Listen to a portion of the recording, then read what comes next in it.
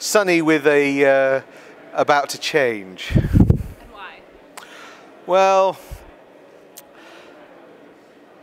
the internet is designed to look really simple to end users, and what you see when you're using your Google Chrome or Mozilla Firefox and Internet Explorer is kind of like the surface level.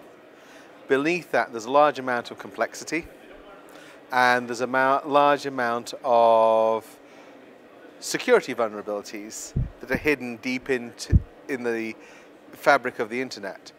And it's not the case that people haven't been aware of these.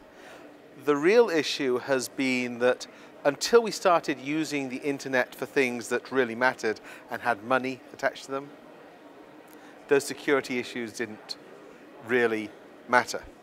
And over time, as we become more used to the internet, the more you use something, the more you grow to trust it, even though you shouldn't. I mean, like, people use the fax machine to send documents, legal documents, all the time.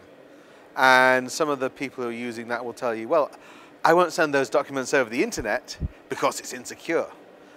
And what those people don't know is that these days, that fax communication over the telephone network probably went over the internet.